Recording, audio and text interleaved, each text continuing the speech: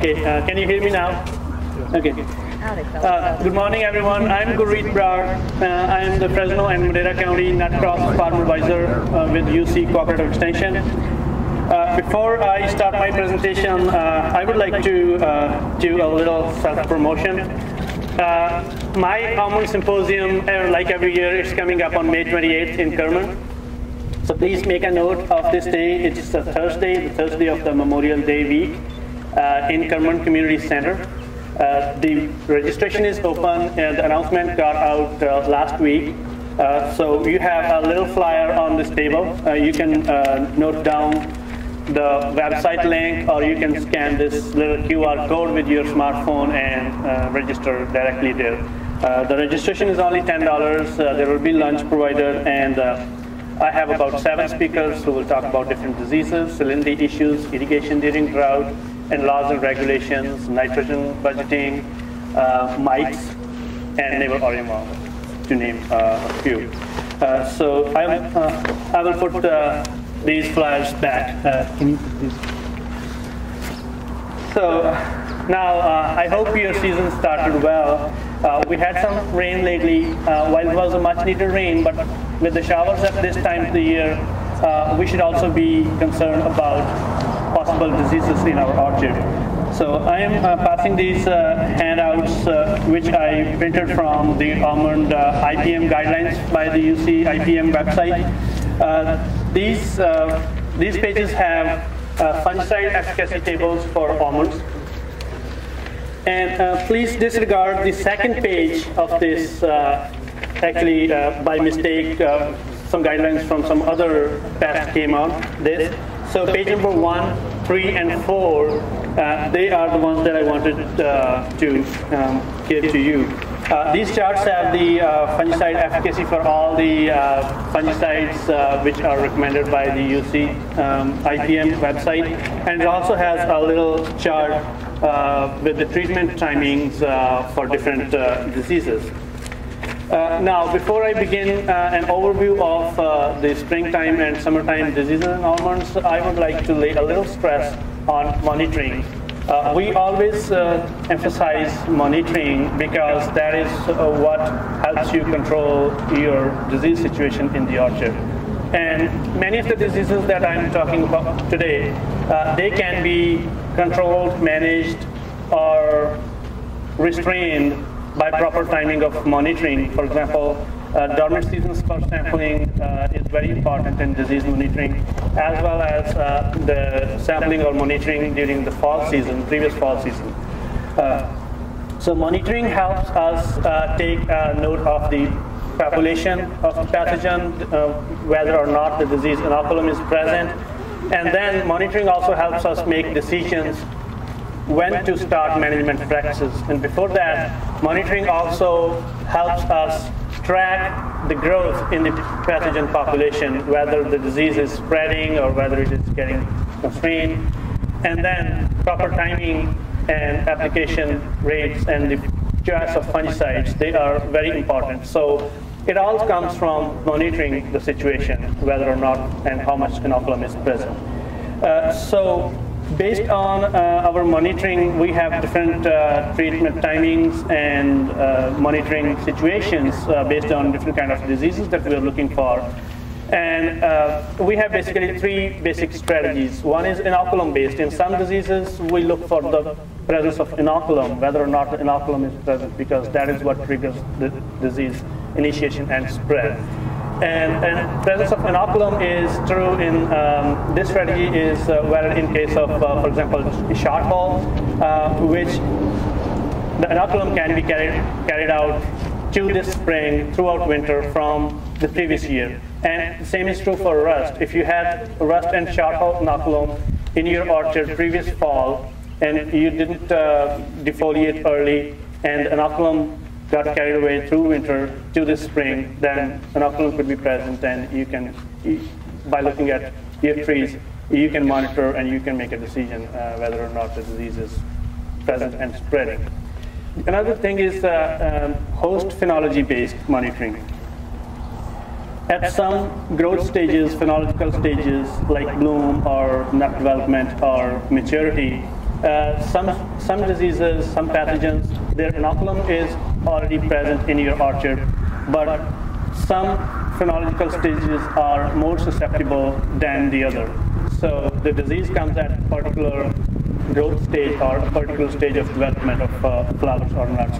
The perfect examples for this is brown rot blossom blight, which comes when the blossoms are very susceptible and the fungi attacks those. And another example of this is hull rot, which is common bread mold. One of the pathogens causing hull rot is rhizopus, which is common bread mold.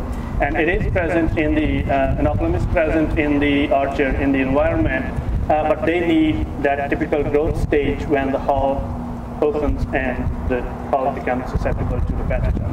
So in those kind of diseases, we should be looking out when the susceptible host stage is present. And the third is microclimate-based monitoring.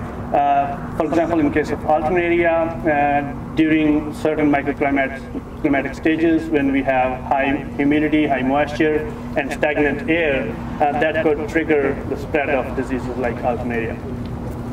So I will start with talking about the green fruit rot or jacket rot in almonds.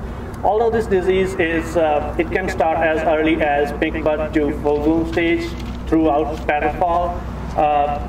It is caused by 3 fungi, and one of the fungus is Monilini laxa, which also causes the brown blossom rot. So this can infect your flowers, and particularly at the senescence stage when the petals are senescing. What this does is these 3 fungi, these can infect from the anthers, it can move to the petals, and the falling petals can carry the inoculum down to the clusters when the infected petals don't fall on the ground and they are trapped in the clusters. And from there, it can move to the peduncles and into the nut, into the developing nut. So the developing nut, they can rot at the base, and if the nuts start rotting, they could fall off. So you could lose the crop. The good thing is, if you have a good spray program for blossom blight during full bloom, sometimes you can get away with 1 full bloom spray, and that can take care of this disease as well. But if you have the symptoms of this disease and your monitoring shows that you have the green jacket rot in your orchard and you want to apply fungicide, make sure you choose those fungicides which are effective against all 3 of the pathogens. One note that DMIs, demethylation inhibitors, they are not effective against one of the pathogens, which is Gurreet cinerea. So you should be, based on the literature that I provided to you, and you can look up for more guidelines on the UCIPM website, you can make a decision what fungicides to choose from. Another disease that I will be talking about is short hole. Short hole, you're all familiar with the short hole symptoms. These lesions, they turn round specks, and the lesions grow into brown lesions and they spread spores. This disease needs water splashes to grow. So that is why I was telling you that it is important to monitor this disease in the late fall rains, because the late fall rain splashes could help spread this disease and help spread the inoculum. So again, at this time of the year, if we have rain this late, you should be looking out for the symptoms, and this could spread very quickly. This can also, so these lesions fall out in the young leaves and leave the holes, which we call the short holes. But in older leaves, these lesions stay and the spores produce. This short hole can also get on the hull of the developing nuts. These lesions on the hull, they have typical purple margins and they are a little raised. And in the month of May, beginning in May, this hull of the growing nut, it stops being susceptible to this disease. So this is the month that you should be looking for any symptoms on the fruit. The typical spray schedule is what we call is 2 to 5 weeks after petal fall. So it depends on the inoculum, it depends on the decisions you make based on your monitoring of the disease situation, but 2 to 5 weeks is a broad period between when the disease could start and when the later part, like 5 weeks, when you can safely apply any fungicides to control this disease. The next comes almond anthracnose. Anthracnose could be difficult to get out of the orchard if you have a history of anthracnose. The typical symptoms of anthracnose are orange sunken lesions on the developing nut, and when these spores reach and infect the nut, the kernel inside, they can start profuse gummy, and this gummy is typical amber-colored gum. Anthracnose can also cause marginal cankers on the edges of the leaves, and the leaves dry and they die, but they still remain on the tree. So these are the typical symptoms, and anthracnose can also move to the wood and stay there. So it's very important to monitor anthracnose, because if you have it in orchard, you have to start the management program, and you may have to do this management program for this disease for the next many years if you have high incidence of anthracnose. And I will talk later about the confusion between the anthracnose and bacterial spot symptoms. Sometimes the gumming symptoms may look similar, but there is a difference between those two. Almond scab is one of those diseases that could be monitored during the dormant spur sampling. Scab lesions look like oil-colored lesions, dark lesions on the twig. So this fungus survives in the twigs for the next year. So that's why we sample the dormant spurs, and it could stay in the spurs and twigs and carry the inoculum to the next year. Scab can quickly defoliate your trees. These are the lesions that start as light yellow specks on the leaves, which are the mature lesions. They are oily patches on the leaves. So it can cause defoliation, and by the time you see these oily patches on the leaves, it may already be too late. So again, the typical treatment timings for scab is 2 to 5 weeks after petal fall. Now, bacterial spot of almonds, this is a relatively new disease, and it is more common in some of the varieties like Fritz and Padre, but it has also been seen in some other varieties too. Bacterial spot is caused by a bacteria, and it can cause profuse gumming, and this inoculum is carried in the mummy nuts as well, so proper sanitation during the winter months is critical.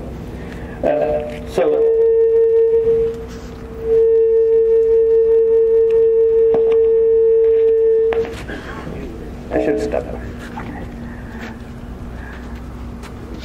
Okay, so it could also cause dark lesions on the leaves. So bacterial spot can quickly spread through irrigation water or through rain splashes, and it can cause heavy nut drop during this time of the year, from spring to early summer, and it can also get carried to the next season through the mummy nuts and through the twigs. So here is a little chart showing the difference between the bacterial spot.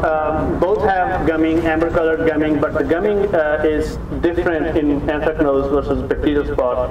In anthracnose, you would see the sunken orange lesions, but here in the bacterial spot, you have gumming, which is the gum balls, tiny gum balls on the nuts, which are more similar to the gum balls that are created by the leaf-footed bug damage, but the difference from the leaf-footed bug damage is in the leaf-footed bug, the gum is clear, but in the case of bacterial spot, the gum is amber-colored. So again, they have been The research is going on for management for bacterial spot, but copper applications early in the season have been shown to help from bacterial spot. The next disease that we will be monitoring for in April is alternaria. Alternaria can be an issue, especially in the orchards where you have poor ventilation, and alternaria is a problem where you have high moisture in the canopy and the air is stagnant. And especially it is true for the east-west plantings. Last year I visited a few blocks in Kerman area where they had alternaria problem, and the orchards were poorly ventilated. So this could be, this is the disease that is, initially I talked about the microclimate-based monitoring. This is the disease that is favored by microclimatic situations like high moisture in the canopy and poor ventilation. So you have to have good ventilation in your orchard. And if you have alternaria, or if you suspect that you could have alternaria, you should be monitoring it as early as early April. And this is the disease severity value model that is developed by UCIPM people. And this model is originally taken from tomatoes and modified for almonds. So the full model is available on the UCIPM website. So this model actually puts values to the mean temperatures in your orchards and for how long those mean temperatures and the leaf wetness remains. So it provides values for mean temperatures and the leaf wetness and the number of hours, and then the disease severity value for those ranges. So the idea is that when the accumulated index values over a 7-day period reach a value of 10 or higher, then you should be applying a fungicide. So if you want to learn more about this model or more about alternaria monitoring, you can contact either me or David, and we can lead you to the proper model and the management tools. So the last disease that I will talk about is rust. Rust can be present from previous year's inoculum, and it can be present sporadically in your orchard, especially if you have your tree rows along a stream or a water channel, and especially on the edge rows. Rust can also quickly defoliate your trees. So the rust specks appear as the yellow specks on the upper side of the leaves, and by the time spores are produced and they are pushed through the leaf down to the lower surface, they are rust-colored spores, and they spread very quickly through the moisture. And then again, in case of rust, monitoring during the fall, especially during the late fall rains, is very important. If you have rust inoculum in your orchard in the fall, the UC recommendation is to do early defoliation so that you can shut the leaves down so that the inoculum is not carried away to the next season. If you have a history of rust, you can start applications early, between 2 to 5 weeks after petal fall, and then you may have to, depending on the severity of the disease, you may have to carry on the applications later on in the season, maybe into June or July. But catching the disease early and before the rust appears in your orchard, taking steps early would be better. And the other disease that I wanted to talk about will be hull rot, but I think I'll be talking about hull rot in my May 28 Almond Symposium talk. So I want all of you to attend the Almond Symposium, and since hull rot appears during June and July, anytime during those times, so I think we should be good on that. So the basic spring and summertime diseases that we should be looking out would be these. And if you have any other concerns or questions, you can give me a call or you can call David. And I would urge you strongly to please register for the Almond Symposium and make this success. Thank you. There's a Question about the pictures that you had. Are those ones that are on the IPM website? Yeah, they are on the UCCE IPM website. Can you speak a little bit about lower limb dieback, or is that still kind of a mysterious thing? Yeah. I've seen it a lot in some southern part of the state. Is it related to alternate? Right, so if you have seen certain instances of lower limb dieback, we need to speak because we have a new extension plant pathologist we were discussing last week. We were together on a farm call, and we were discussing to start sampling and to go visit the trees that have lower limb dieback. There are certain hypotheses about a lower limb dieback, and so far, Dr. Bruce Lampinen had done some studies on the lower limb dieback, and they found some relationship between the flood irrigation cycles and too quickly drying and too quickly wetting of the profile, and the lower limb dieback happening as a tree response to that situation. But that still needs to be verified, and research still needs to be done on that. I got a question about your fungicides. You were talking about fungicides there. Now they're mixing it, with the chemical compounds. They're putting, like, say, Luna, with like a 1 and a 3. And then you might have Scala that has a 3 and a 6.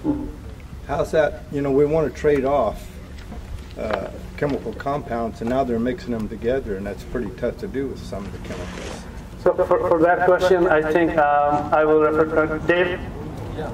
Do you have any advice on the mixing fungicides? Because so when you have those pre-mixed fungicides, the idea is you rotate both away from both the chemistries that are in those pre-mixtures, and I mean they put them together to help manage, and there's a couple different rationales on it. One, there's slightly different chemistries that they may be bottling together into that pre-mixed. It's easier to handle, but it's still suggested that you rotate away from both those frac groups when you make successive sprays. So if you use Pristine, which is a 7-11, I think, right? So then you need to make sure you rotate away from both the Bosclid, the frac 7, and the Strobilurin group, which is 11 on that next spray. So you need to use like a DMI, which is a frac 3. Yeah, sometimes it gets hard to switch those around because a lot of them will have at least one of those numbers in.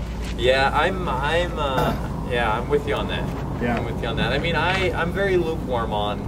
I understand why they mix them together. Yeah, me too. But I also feel that it does tend to tie your hands when you're trying to figure out multiple spray programs. Thankfully, it's been dry. We haven't had overly had to spray, but if we were in a wet cycle, you could easily burn through multiple, making back-to-back applications of the same frac group very easily. Right.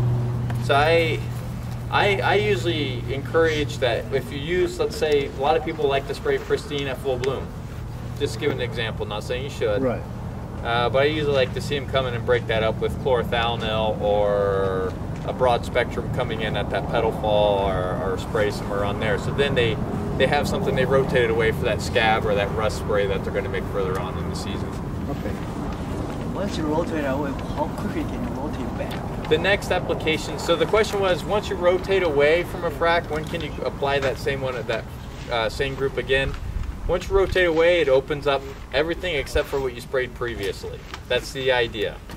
And it's just a numbers game. I mean, so if you imagine you're spraying and you have one that survives the Strobilurin spray, and you go and it reproduces and makes a bunch of babies, 100 babies, and you go through and you spray Strobilurin again, you're not going to kill those 100, then they'll make 1,000. But if you spray something else, you'll kill those back to maybe just a population of 1 again, and it has to go through that growth curve. So it's just a numbers game. With all these chemistries, I mean, this is the reason why chemistries burn out, whether it's herbicide, insecticide, fungicide, it's over-reliance on a single mode of action. And we've all seen that with glyphosate. I think we all know what we mean when we talk about resistance, when we think about weeds and glyphosate. But what we need to do is just always try to do our best. It's not always possible when we start getting into these complex mixes, but making sure at least one of those tank partners are different is always a good thing to do. If both is possible, that's even better. And then, of course, always making sure you need to spray the material in the first place. So you know, that's always the other component.